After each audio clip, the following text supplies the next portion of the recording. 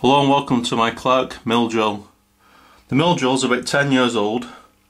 I got it off a guy who's building remote control cars. That come with it. It's like a load of slot discs on an arbor. And what he was using it for was to make heat sinks. Obviously this is a cast one, but he was using to cut the fins and heat sinks for the motors for the remote control cars for cooling. That is the power supply of a computer. Gives you 12 volt DC. That's going to be used to run the wiper motor, so I can have a power table on that. This is a nice Abwub milling vise. It's got a few war wounds in it. It's a 6-inch, it's really heavy, about 30 kilo. I got that off a car boot. This lever here, this controls the quill. Then if you tighten this up here, then you can use your fine feed. And so, to lower and raise the head, you have to undo these two nuts here. Then on the other side of the mill, there's your stop start button there. You got a lever that engages like a rack and pinion, and you can see the rack there. This lever makes the head go up and down.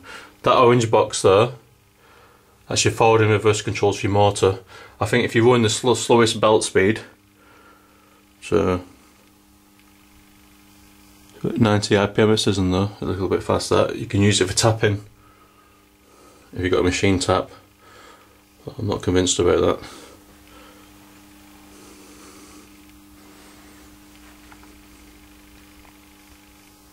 Okay, thank you for watching. Today I'm cutting slot in aluminium. The best tool for the job is this, the 2-flute cutter, because as it rotates you get better clearance and it fires out the chips. You'd think this would cut better, wouldn't you, with more cutting flutes, but these are actually ideal for profiling the edge, rebating and the likes, so I'm told. So anyway, let's do a cut.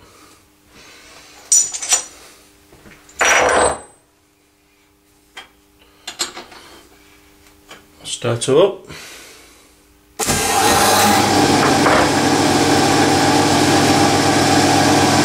I'm in at 2,100 RPM. Let's see how we get on.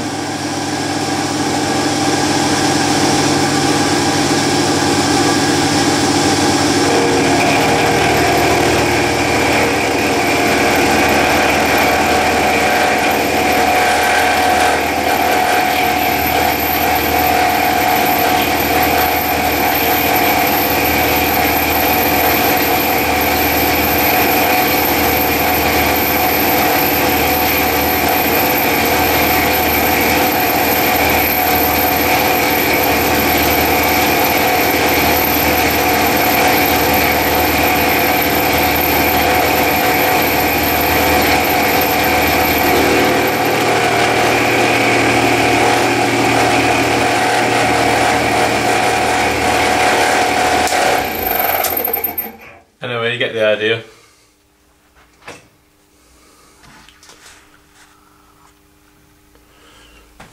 Not done a bad job actually.